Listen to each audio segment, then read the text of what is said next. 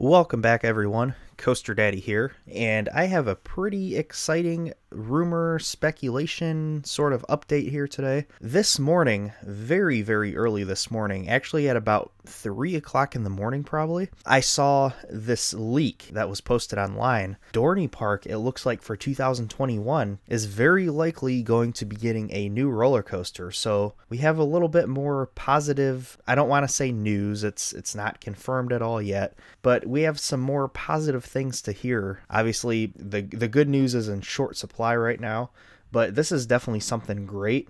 There are blueprints and this public notice that I'll post up here that have been leaked. It says notice is given from Planning Commission of South Whitehall Township. They'll meet on Thursday, April 16th at 7 p.m. for a review.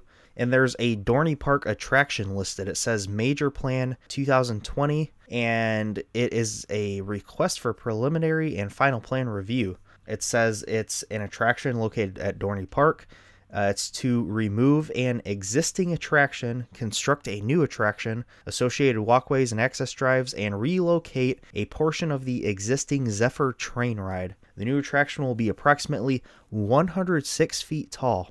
When you look at this, and you see this blueprint, which I will put up here right now, and you see 106 feet tall, obviously it's looking like this is going to be a coaster. There's not really much else this could be. And looking even closer at the blueprint, if you look at the layout that is shown, it just kind of ends abruptly. And a lot of people seem to think that this is actually likely going to be something like Switchback at ZDT's, which is a gravity group shuttle wooden coaster. And really, that would be something fantastic for Dorney Park.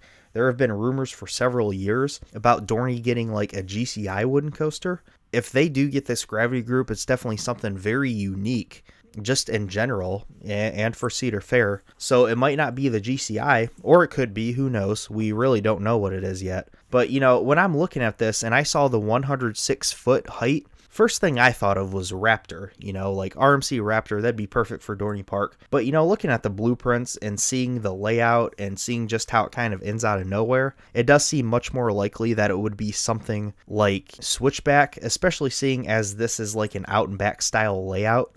Now, one other thing we got to discuss real quickly, though, is there's also a ride removal slated for this. I'm guessing that the area that this is proposed for must be pretty close to where Possessed, the Intimate Impulse coaster, is. Possessed was relocated from Geauga Lake when Geauga Lake closed, and people seem to think that Possessed may actually be removed for this ride, which that's really unfortunate if it does get removed from Dorney completely. Hopefully they would just find another spot in the park to put it, but I have a feeling they would just remove it before they would relocate it. I know there was the rumor about California's Great America getting an impulse coaster because they had that in their 10-year plan.